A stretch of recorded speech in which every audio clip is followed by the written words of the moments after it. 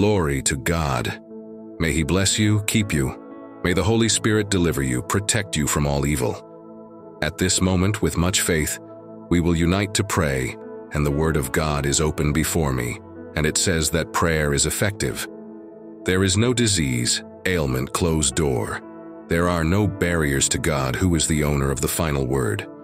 In your life, with God acting, who will oppose? I believe, with all the faith in my heart, that there will be a divine intervention in your life. In the emotional, physical, financial, family area, wherever you need it most. Believe. Cling to prayer at this moment and pray with great faith. God will perform the miracle. God will intervene in your life with providence. Do you believe? I want to pray for you now, with great faith. Let's pray.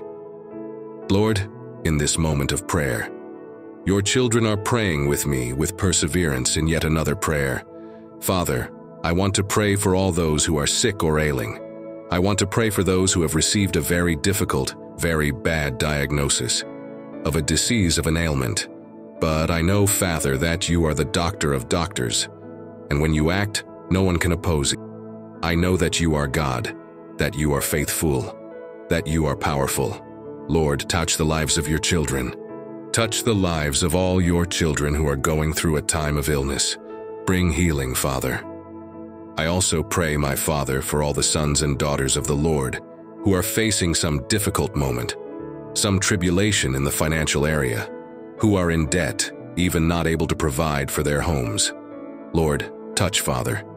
Intervene and reverse this situation.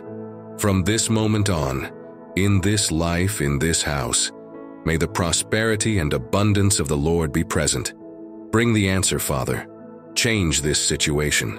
Bring a new time, a time of peace, prosperity, open doors, and double honor.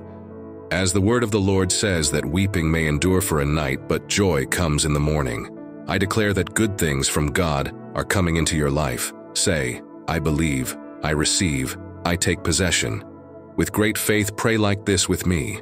Our Father who art in heaven, hallowed be thy name. Thy kingdom come, thy will be done on earth as it is in heaven. Give us today our daily bread, and forgive our debts, as we forgive our debtors. And lead us not into temptation, but deliver us from evil.